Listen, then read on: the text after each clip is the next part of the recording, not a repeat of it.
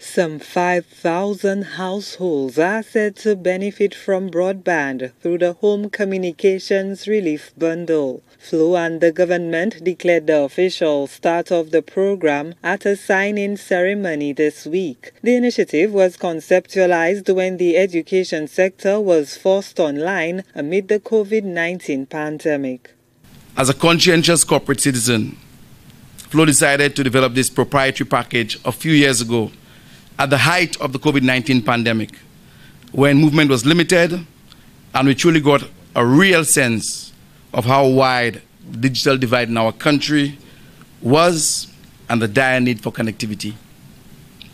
To many, the prohibitive cost and resulting unavailability of the access device, like the laptop, desktop, tablet, or smartphone, was seen as the greatest barriers to homeschooling and working from home. But in fact, the ultimate limitation is the lack of access to the World Wide Web. Prime Minister Philip J. Pierre commended telecommunications provider Flo for efforts to ensure the continuation of education for students. And our job and my commitment as Prime Minister is to improve the quality of life of the people of St. Lucia. And that gesture, with the support of Flo, who have been with us in St. Lucia for quite a while. Flo has come in different names. Cable and Wireless, what else? Cable and Wireless, Lime, and now it's Flo.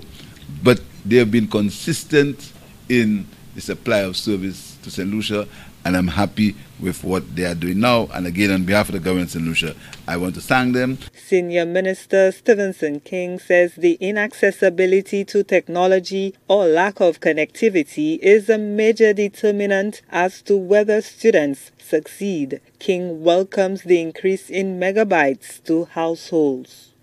Government accepted what Flo has proposed, which makes provisions for connectivity to 5,000 households at a reasonable price of $20.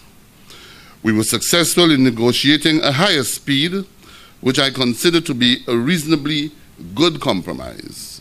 And I should state that when the original proposal was presented, it was 5 megabits per second. Today, you heard Mr. Mathre indicate that it has been increased to 15 megabits, and this is certainly an achievement.